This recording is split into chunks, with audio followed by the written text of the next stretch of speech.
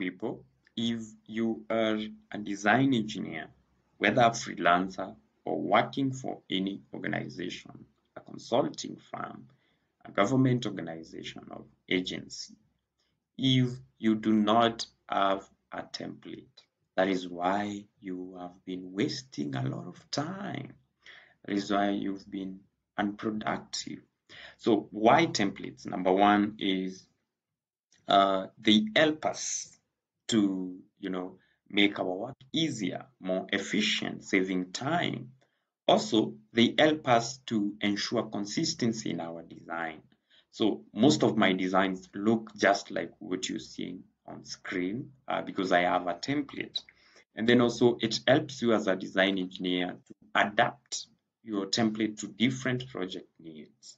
So that means you will be focusing on the specific project needs and not on doing the basic things like template for points, description, keys, lines, layers, and all of that.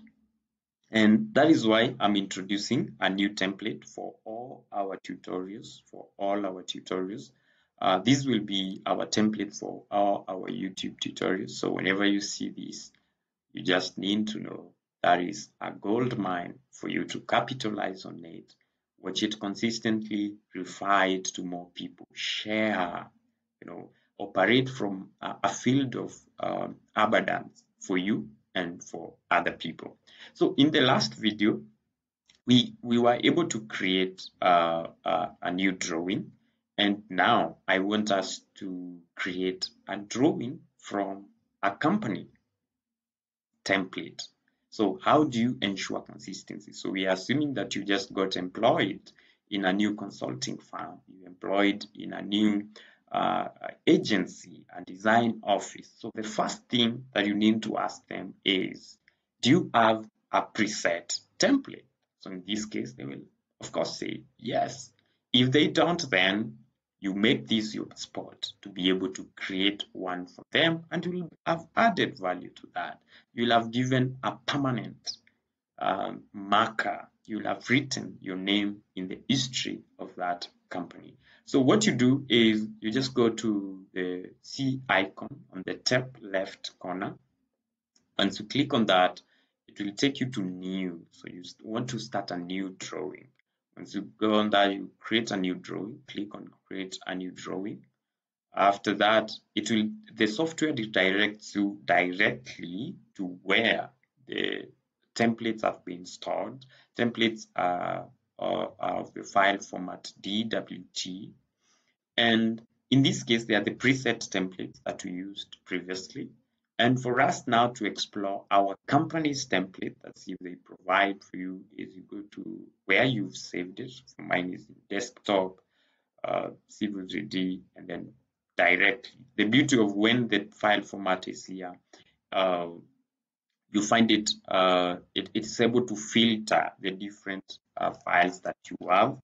In this case, this is my mentor's template. He gave it to me a couple of years, like 4 years ago, and I'm still using it even today sometimes here and there, because it's like a souvenir. It's like a blessing. So also you can use that for your company's template.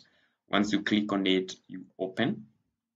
Once you open, then it will take you directly to a new workspace. So this is a workspace. And if you look down here at the layout, there are preset layouts that my mentor here and created for his own design. So if you hover your cursor here, these are the layouts. We want the sheets to be printed. And then also if you hover on top here, you can still get to see the model space and all of this. So that's how you get to open any template for your company from your mentor and from your consultant.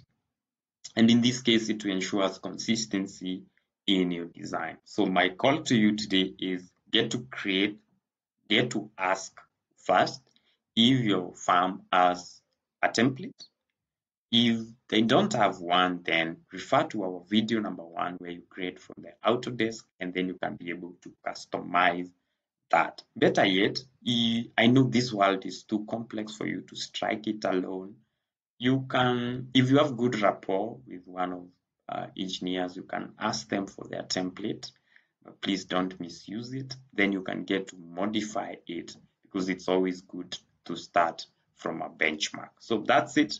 Cheers. Open your template.